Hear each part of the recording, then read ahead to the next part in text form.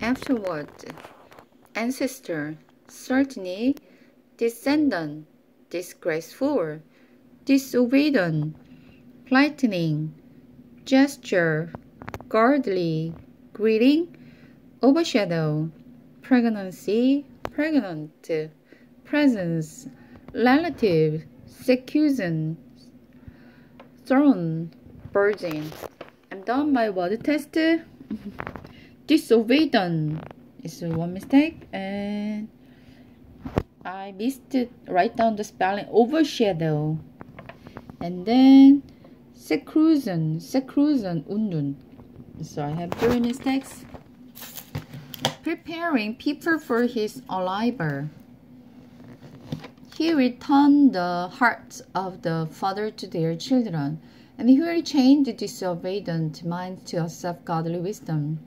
Zechariah said to the angel, "How can I know this will happen? I'm an old man now, and my wife is also well alone in years." Then the angel said, "I'm Gabriel. I stand in the very presence of God. It was he who sent me to bring you this good news. And now, since you didn't believe what I said, you won't be able to speak until the child is born. For my word will certainly come true at the proper time." Meanwhile, the people were waiting for Zechariah to come out, wondering why he was talking so long. Then he finally didn't come out. He couldn't speak to them. Then they realized from his gesture that he must have been seeing a vision in the temple sanctuary. He stayed at the temple until his term of services was over, and then he returned home. Soon afterward, his wife, Elizabeth, became pregnant and went into seclusion for 5 months. How kind the Lord is, she exclaimed. "She has taken away my disgrace of having no children." The birth of Jesus foretell.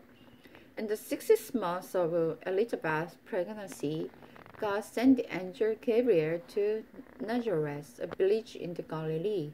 The virgin named Mary. She was engaged to be married to a man named Joseph, a descendant of King David. Gabriel appeared to her and said, "Greeting, favored woman, the Lord is with you." Confused and disturbed, Mary tried to think what the angel could mean.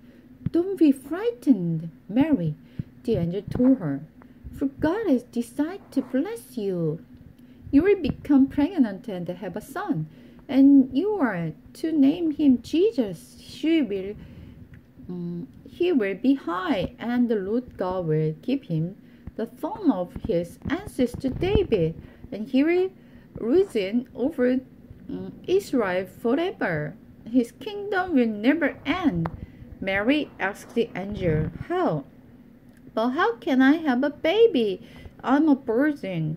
The angel replied, "The Holy Spirit will come upon you, and the power of the Most High will overshadow you. So the baby born to you will be holy, and he will be called the Son of God. What's more, your relative Elizabeth has become pregnant in her old age. People used to say she was barren, but she already in her 6th month. For nothing is impossible with God." Mary responded, "I'm the Lord's servant, and I'm willing to accept whatever he wants. May everything you have said come true." And the angel left. Wow, that's a very amazing story. I love this sentence. "For my word will certainly come true at the proper time." And the nothing is impossible with God. Wow. I have some notebook. I just wrote down my prayer requests in that notebook. And if I have some answer, I just put highlight yellow line in my some proper request, and then while I am just passing my notebook, I realized I got a lot of answer from God. How amazing God's God's wonderful name. I praise God. Hallelujah. So if you pray your request to God, you will know, you will get answer from Him. But if you don't pray, you don't have any fruit in your life. See you next time.